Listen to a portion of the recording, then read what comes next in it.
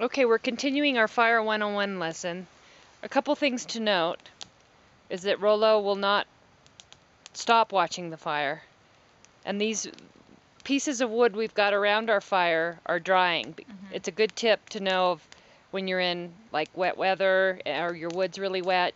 Get the fire started and then you can dry your bigger pieces of wet wood out very quickly by just making a little circle around the circle of fire. Is that correct? And also boots when they get wet. Bring them around the fire. But yeah, but don't put them in the fire, but just Right. put them near the fire. Harness the heat. Right. We'll be back with frying summer sausage and cooking Zatarain's.